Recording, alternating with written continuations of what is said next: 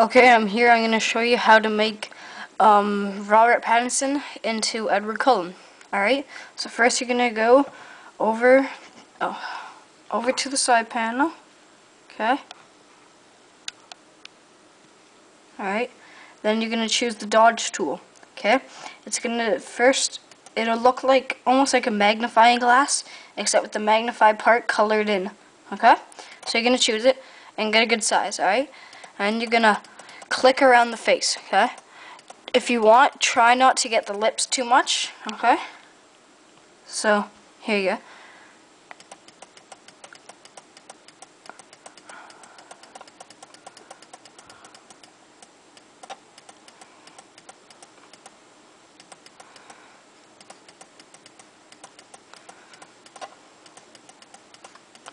Okay, now I know it looks weird because I guess it looks okay. Alright, so then now we're going to change the hair. Okay, so actually, no, we'll change the eyes first. Alright, so you're going to zoom in. Just zoom in once. If you have Adobe Photoshop CS4 Extended, this is what it's on. Except you can do it on Photoshop Element 7 too. Okay, so then